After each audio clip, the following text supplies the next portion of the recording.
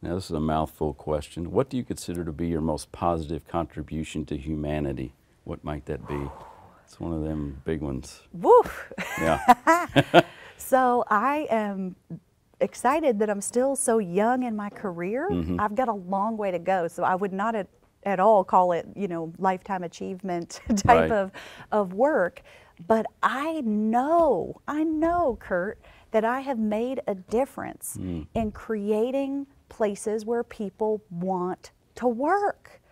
Because our work of making the managers better, making them care about their people, making them better communicators, better listeners and whatnot, it's amazing to me to see these managers really come out of their shell. Here they're busy, they're overloaded, they're stressed, they're being pulled in all directions personally and professionally, and yet they come to our classes and they get it. You know, it opens their eyes of, I never realized how my staff saw me.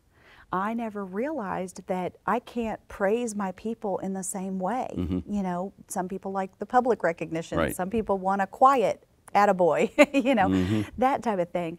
And so when we really teach them that one size doesn't fit all, and they wake up to that, they embrace it, internalize it, and we see them grow as a manager, I know that I've had that impact on businesses.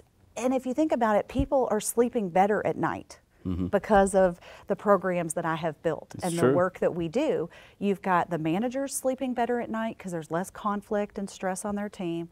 You've got the people that work for them sleeping better at night because they know their expectations, they're hitting the mark because their managers have communicated that to them, and they all get along so much better.